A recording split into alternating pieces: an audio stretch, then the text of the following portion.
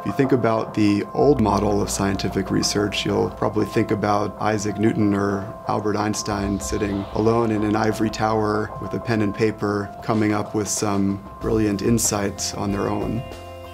Science today looks nothing like that. Today, we have information across the world generated on hundreds of millions of patients that ultimately will contain more data than is on the servers of Facebook, Amazon, and Google combined. Mount Sinai is positioned to be leaders in the way science will be done in the future.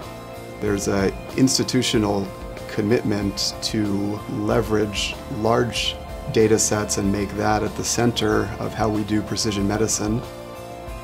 What we want to do is take to the next level many of the things that I've been passionate about over the last 15 years. Our goal is when a patient comes into Mount Sinai, we'll be able to measure millions of data points to characterize the molecular state of their disease in order to identify new drug targets and patient subpopulations that will best respond to specific drugs.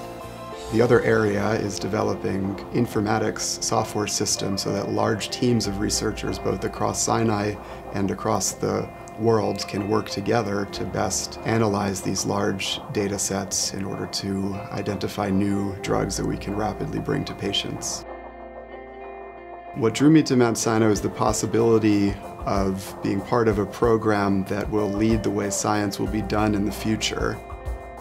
We have a dynamic culture that allows people to work together across the entire health system to solve big problems that can really only be done by large interdisciplinary teams. We're at the forefront of a tidal wave that's coming up behind us in terms of the amount of information that's going to be generated across patients around the world, and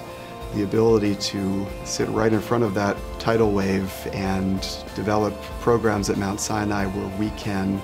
be at the cutting edge of how we interpret that data, how we develop new insights and bring those to patients is the most exciting area that I could imagine working in.